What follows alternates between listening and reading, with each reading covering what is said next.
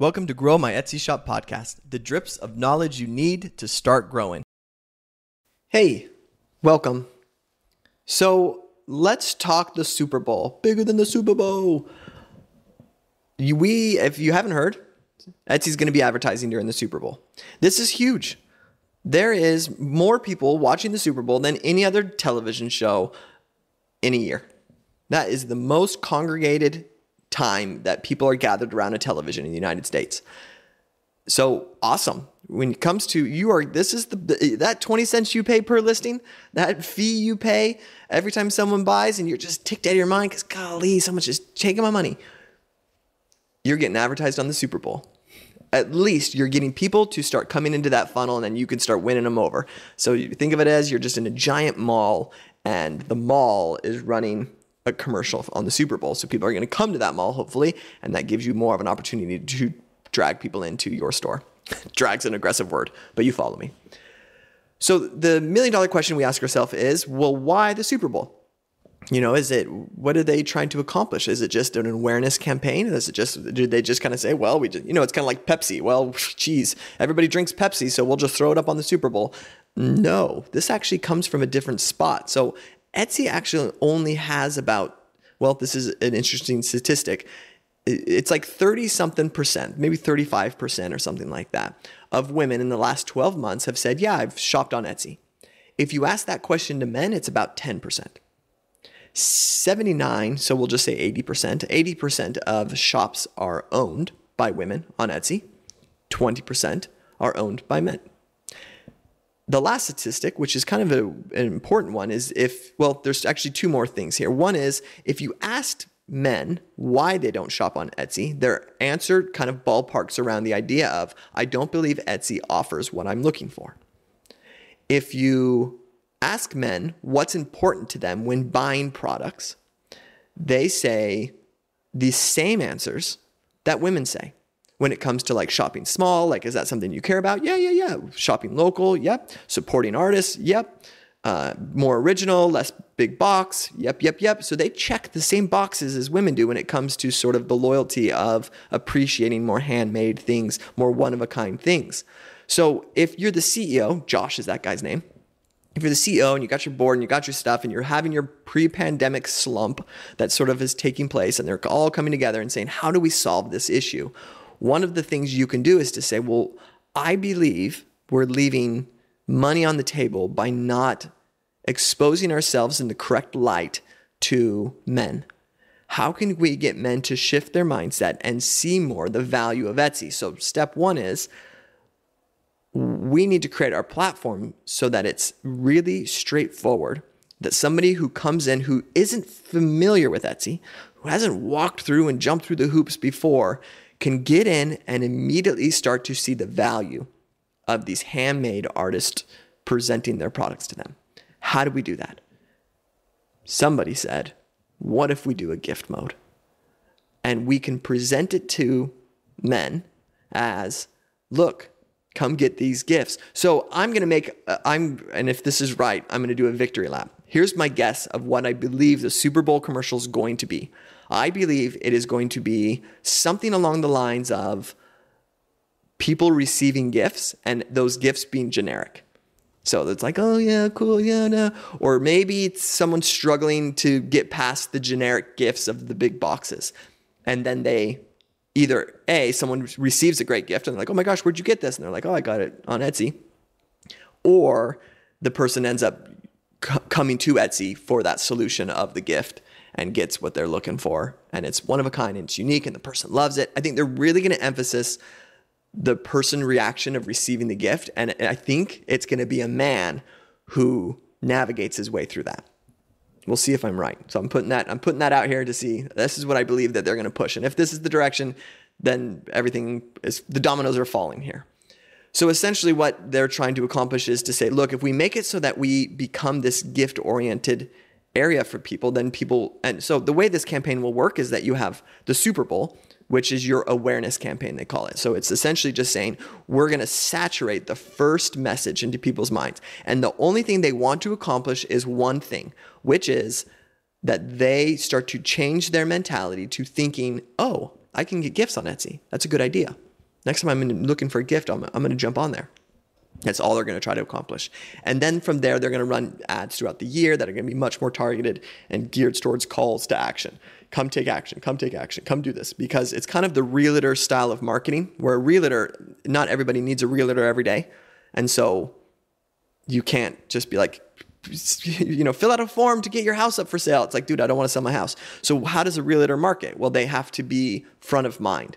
The idea of that is either when someone's ready to make a decision, they say, hey, I'm going to use this realtor, or when they start their research phase or they're starting to look for a realtor and you show up amongst the crowd of what they're searching for. Let's just say they're on Google and they start clicking around and they go, oh, I've seen this girl before. Like that recognition that is really important when you're trying to make a decision that's a bunch of nobodies and all of a sudden you know somebody.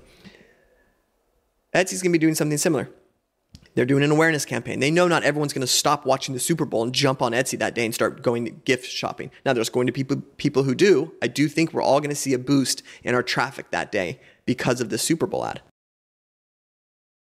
However, I think most of the growth that we're going to see is people who are dripping in throughout the next couple months as Etsy continues this campaign and continues to push this forward with this idea of we're gift oriented. And I think that this is a great move for Etsy. It's a great move, especially because if you really think about it, like how do we gear towards men? Like what do we do?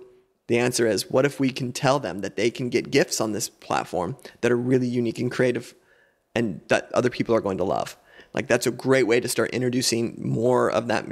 Like I said before, if 10% of men are shopping on Etsy, we need to get that to 20 to 30%. It's going to really boost our revenue of shop owners if we can get more men coming into the platform this way. So I'm all about it. I think it's great. I think it's a great use of their strategy and all that kind of stuff. So now the $1 million question is, what do we need to do? What do we need to do to prepare for this? What are some things? So as I said before, there is going to be a boost. I guarantee we're going to see more traffic coming in that day and maybe the days to follow that are just coming from pure, hey, I forgot about Etsy. Oh, I didn't know about Etsy. Oh, Etsy's got this new thing. I want to check that out. Kind of stuff. When it comes to gift mode and where a lot of people might be kind of hanging out. Now, if you've messed around with it, you can see it's not perfect. So I'm a little concerned about that. It's if you do some experimenting and kind of click around, you'll be like, oh, well, this isn't exactly what, anyway. But the number one thing that needs to be recognized, and this is a perfect example. I remember one time working with someone who was, their niche was pet dog stuff. And I always teach that we're always putting who our product's for in our titles, using the word for. And they were like, what am I supposed to say for golden retriever? And I was like, sure, you could totally say that. But you can also say for dog lover. And they were like, what? Dog lover? Who's searching dog lover? I was saying it's not by what they're searching. It's how the algorithm is placing the searching behavior. So when someone's searching for dog things, they need to, anyway, if you go into gift mode right now, you will see one of the options is dog lover, that exact word. 2 points for Jared. Let me share with you what we don't want to do, because sometimes we can look at gift mode and say, okay, I want to be found under gift mode, so let me keyword pad up my gift mode. So I was actually going through someone's shop yesterday. This was literally the keywords that they had written out. So they have what their product is. I'm not going to say what their product is, but they have what their product is. Now, listen to this. Birthday gift for daughter from mom and dad. Birthday gift for mom, for sister-in-law, for best friend, gift for adult women. If you have one, she literally has 3 words that describe the product, and then she spends the rest of the time listing out that it could be a gift for a daughter from a mom and dad, or just a birthday gift for a mom, for a sister-in-law, for a best friend, for an adult woman. Whoa, whoa, whoa, whoa, whoa. If you have a product, and I think most of us do, that it can gear towards a specific person, and if you look at it and say, yeah, mine's a great gift idea, then you use a listing to target a person. Let me say that again. You use a listing to target a person. So in this scenario, she should be saying, this listing is going to go towards the sister-in-law, and we're going to write it so that it gears towards a sister-in-law. Not a mother and a daughter and a son and an uncle and an Aunt Betsy. just a sister-in-law. And then you duplicate and you do it again and you duplicate and you do it again and you duplicate and you do it again. Now I like to switch out front pictures. Sometimes I use my second picture for my front picture just to make it so that my store has some variety. It doesn't look like you have the same listing over and over and over again, but you're essentially tackling these keywords. Now, do you have to get as deep as breaking down every single type of individual that would ever walk the face of the earth? No, you can kind of have usually 2 to 3. This could go towards, and the best thing you can do is make the listing pictures speak to that person. So if yours is a gift form, like what she kind of wrote, which was like this mom going to a daughter type thing, then that's the way you structure it. Because if you're talking to the mom who's giving this to their daughter, you have to think about what the mom cares about. Well, the mom wants to make sure that their daughter loves it, that their daughter feels appreciated, that this is something their daughter is going to use. So in your listings, you're going to talk to the mom about how much their daughter's going to love it and use it and appreciate it and feel loved, so that she says, yes, that's exactly what I want. Keep in mind, when we buy gifts, we don't buy gifts of things we like. That would make us a terrible gift giver. We buy gifts for how the other person's going to react. And so if we can fulfill that of like, yes, they're going to love that. This listing is doing a good job telling me they're going to love this, I'm all in. This is a great way to use a gift mode to your advantage. Another thing that's worth looking at is if you have a product that's, let's just say you make something that is glass. And so you make, let's say you make these glass bowls or whatnot. If you can find a way to say, well, this glass bowl, I want to put anniversary, happy 6th anniversary on it. You've just made a glass bowl into a gift. Does that make sense? Now, glass bowl is a weird example, but you're following me here. If you are someone who creates something and can easily put on it, happy anniversary, love you so much, you've just made you just went right into an area, an anniversary thing. And now, guess what happens every month? Anniversaries. You can take something that was originally just a product, like a glass bowl, and make it an anniversary gift. And so now you're not only being found under glass bowl searches, but you're also being found under anniversary gift searches. So again, do we go in there and write anniversary gift and all of our stuff and don't talk about, no. We keep talking about the glass bowl. We keep sharing what this is, but we start to introduce that it's for anniversary. This is for our anniversary. And you have on there anniversary. Now, if you take something like your glass bowl, and you just write in the titles and in your SEO for anniversary, the likelihood of someone taking advantage of that for an anniversary is strange. I'm searching for anniversary gifts, and there's all these custom made things, and this, hand carved pocket knife that's happy anniversary hubby, and all this kind of stuff. And then you get just like a glass bowl. People are going to scroll past you really quick. You're not going to stop. And when Etsy does their small boost to see if people are going to like you and no one clicks, they kick you to the back of the bus and you don't get a second chance with that listing. So you want to make sure that the listing itself is geared towards anniversary, that the product itself is geared towards anniversary. But what I'm saying is you can engrave on something, happy anniversary, and suddenly it becomes an anniversary gift. You can get into the bridal shower niche, which what's nice about this niche is that a lot of times people buy in bulk.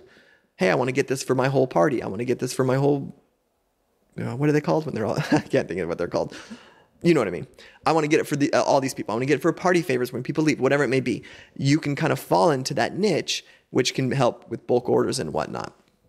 And also, I think that targeting corporate gifts, I have a lot of people who make products that get reached out to on Etsy that say, hey, can you make this for corporate gifts? And especially at the end of the year.